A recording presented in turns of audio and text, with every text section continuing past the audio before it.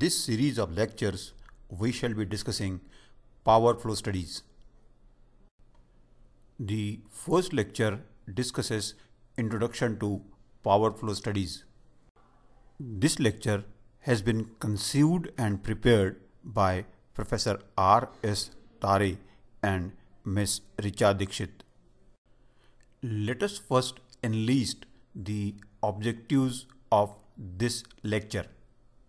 The first objective is to give a brief history of electrical power systems. The second objective is to understand the problems associated with operation of interconnected AC power system. The next objective is to know a bit about earlier approaches of handling these problems. The fourth objective is to elaborate a bit the present load flow or power flow approach. Now we will dig into past and try to understand the brief history of electrical power systems. In earlier days, electricity was produced using chemical batteries. This was quite expensive and had very limited applications. This scene changed when Edison invented the carbon filament lamp. Edison wanted to sell his lamps, but it was quite expensive to use these lamps with chemical batteries. Therefore, he started looking for electrical power production in commercial ways. In the year 1882, Edison established the first commercial electrical power plant at Park Street in New York City. This electrical power plant was driven by steam engines. He used DC generators that produced electrical power at 110 volt DC. It is quite natural. The question arises why electrical power was produced in DC form. Most probably the answer may be the concept of electrical power was originated with batteries and in DC form in that era. The generated power with the help of DC generator was distributed for illumination purpose over distribution lines. Since there was a voltage drop, that is IR drop, along the distribution lines, this restricted the length over which power that could be transmitted to about 1.6 kilometers. Edison's venture was a grand success and many such ventures came up in America and in Europe. Soon, the importance of electrical power was realized in industries also, and industries started using this DC power.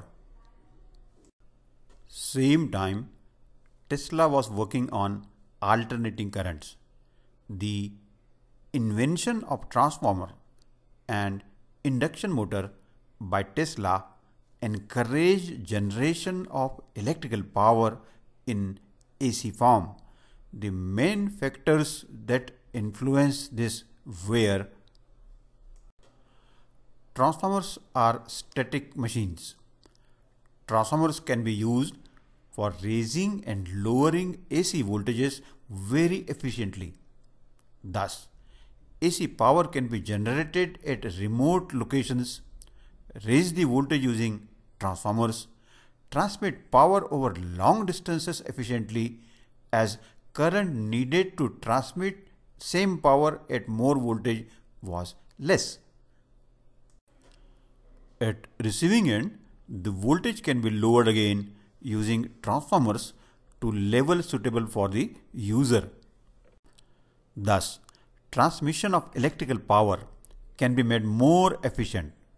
The voltage drop problem also got reduced as current over transmission line was less. Transformer taps supported easy maintenance of voltages at consumer end.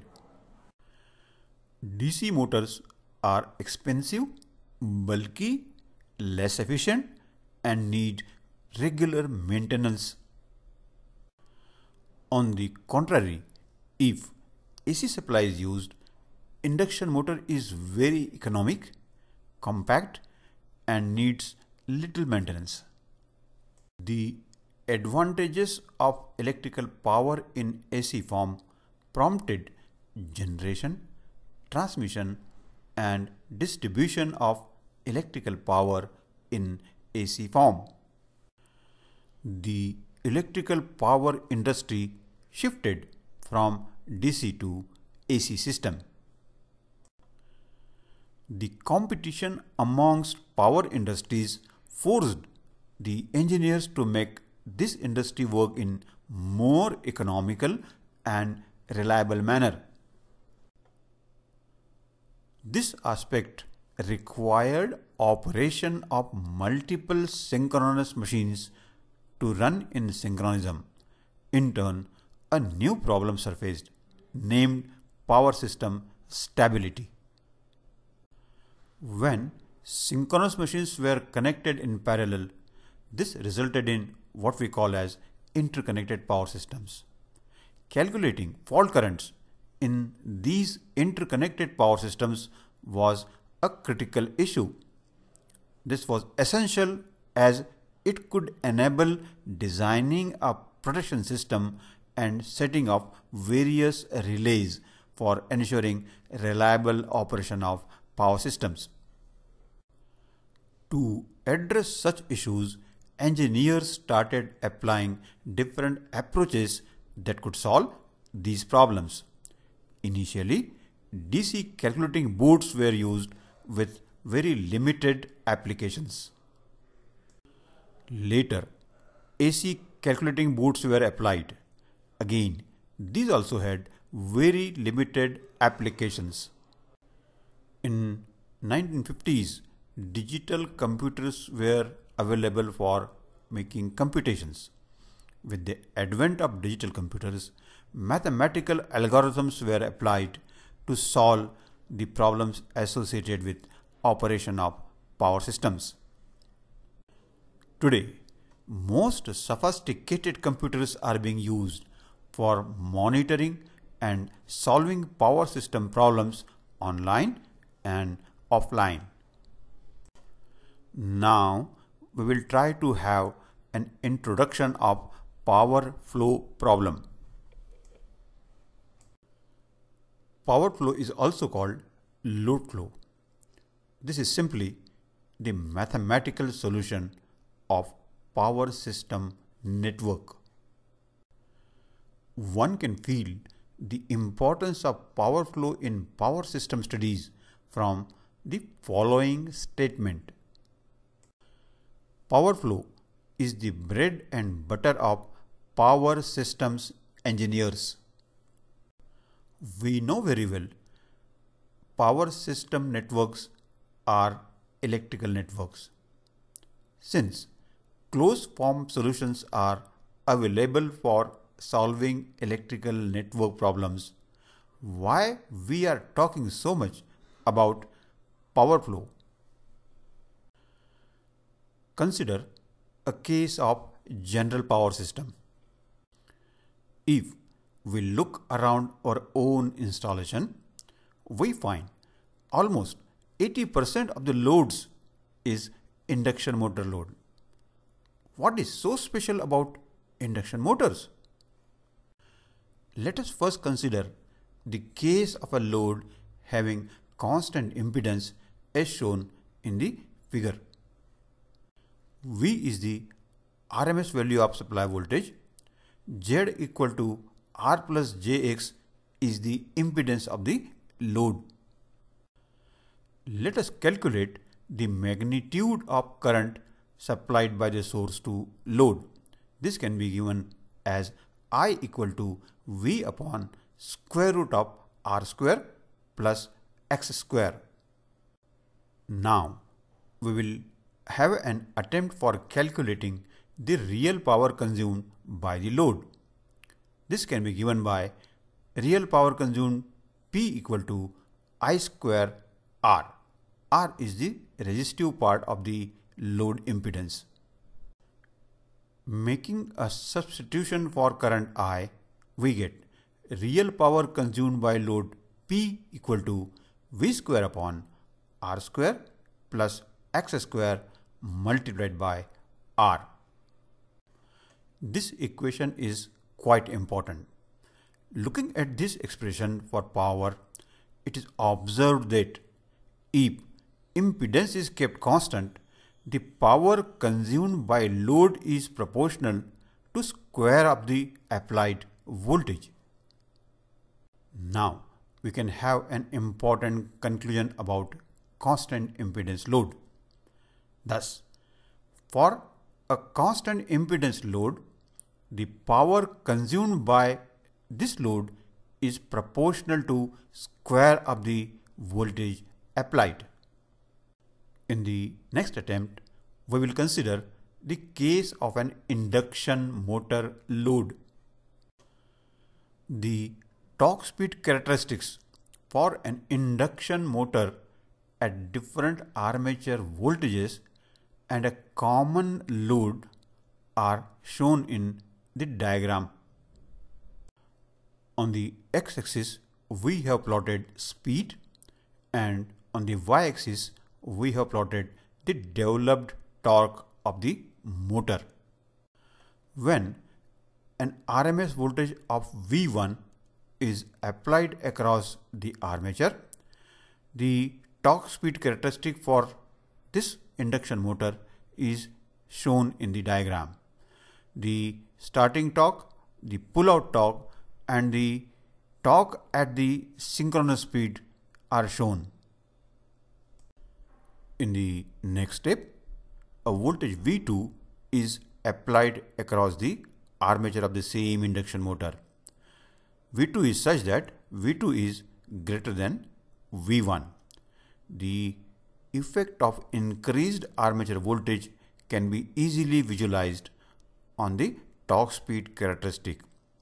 Starting torque has been increased, pull-out torque has also been increased, but the synchronous speed remains same because synchronous speed is the function of frequency and not of the amplitude of applied voltage. The torque developed at the synchronous speed remains 0 as in the past case.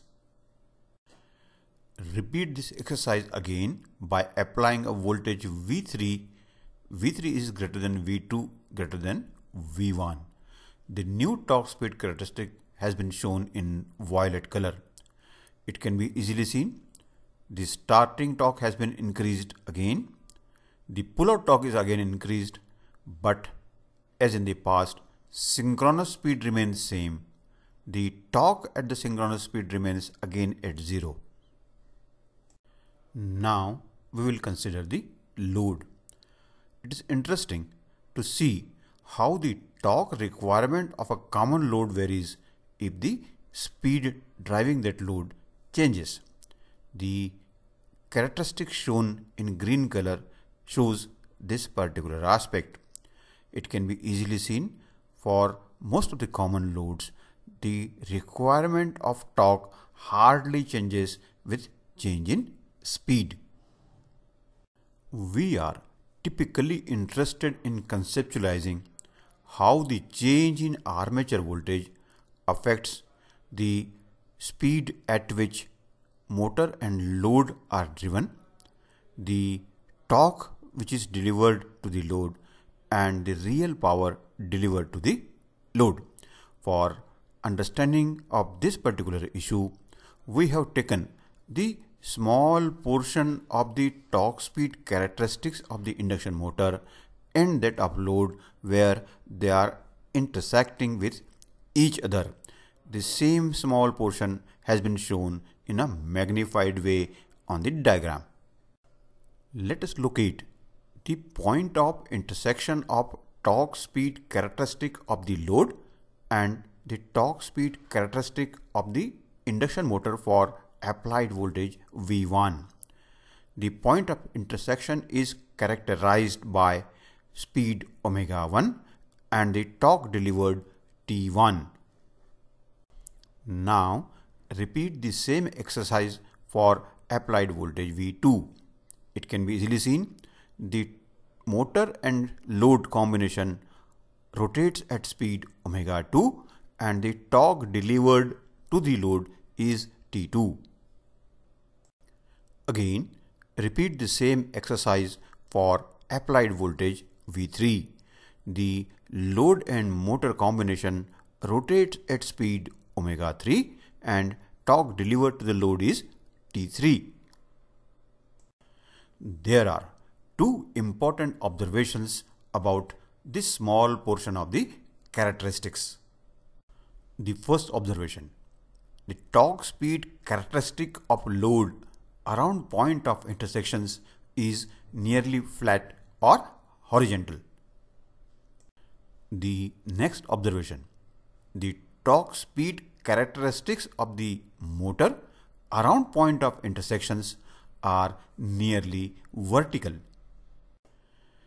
It can be easily seen that change in armature voltage causes negligible change in speed, that is omega 1, omega 2 and omega 3 are almost same.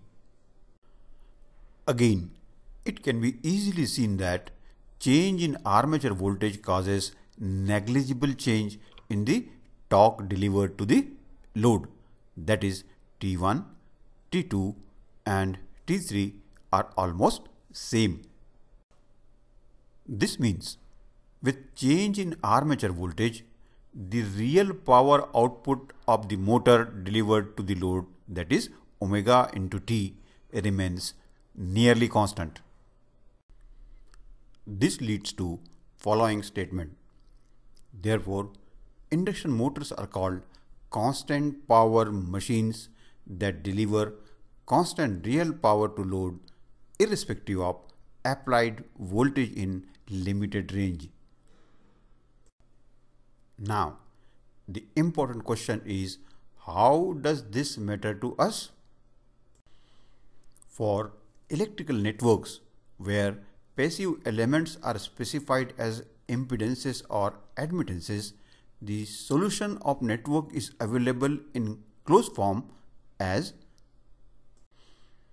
vector equation V equal to Zi and vector equation I equal to YV. Here V is the vector of voltages, I is the vector of currents, Z is the impedance matrix and Y is the admittance matrix. But we have seen in power systems, loads are specified as constant power and not as impedances or admittances. We now will try to see how this affects this solution process. Consider a simple case of DC power network as shown in the diagram. A source of 1 volt delivering power to a load at node 1 of 1 watt through a transmission line having the resistance of 0.1 ohm. Our objective shall be to calculate the value of node voltage V1. The current I1 can be calculated as I1 equal to 1 minus V1 divided by 0.1. The power coming out of this node 1 is 1 watt and this can be written as V1 into I1 equal to 1 watt. Substituting the value for I1, we get V1 into 1 minus V1 upon 0.1 equal to 1.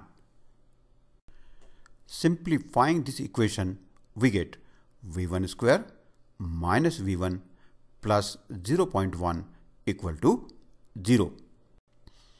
This is a quadratic equation rather than a linear one and can be solved for a closed form solution. Let us add one more node as shown in the figure. This node is connected to previous node through a transmission line having a resistance of 0.2 ohms. The new node is delivering power to the load of 0.5 watt. As the solution of this network, values of V1 and V2 are to be determined. Using Kirchhoff's current law at node 1, the current supplied to 1 watt load can be determined as 1 minus V1 upon 0.1 plus V2 minus V1 upon 0.2. This causes load power of 1 watt. Therefore, 1 minus V1 upon 0.1 plus V2 minus V1 upon 0.2 multiplied by V1 equal to 1 watt. Simplifying this equation, we get 15 V1 square minus 5 V1 V2 minus 10 V1 plus 1 equal to 0. This is the equation for node 1. Now, calculate the current delivered to load at node 2. This can be determined as V1 minus V2 divided by 0.2 amperes. The power delivered with this current to load is 0.5 watts. The power delivered to load at node 2 is 0.5 watt and can be obtained as the current delivered through node 2 multiplied by the voltage of node 2, that is V2. Mathematically, this can be written as V1 minus V2 upon 0.2 multiplied by V2 equal to 0.5. Simplifying this equation, we get 5 V2 square minus 5 V1 V2 plus 0.5 equal to 0. This equation is written for node 2. Thus, now we are having two quadratic equations with V1 and V2 as unknowns. Thus, if loads are specified as constant power in electrical network, the solution process involves solving nonlinear simultaneous equations. No closed form solution is available for such problems. One has to resort to iterative methods like Gauss-Seidel or Newton-Raphson methods to solve such equations. The practical power networks are AC networks. Loads and generations are specified as real power and reactive power. We have to calculate the magnitudes and phases of different node or bus voltages and their phases. The process of calculating bus voltages and their phases for electrical power network is called power flow or load flow.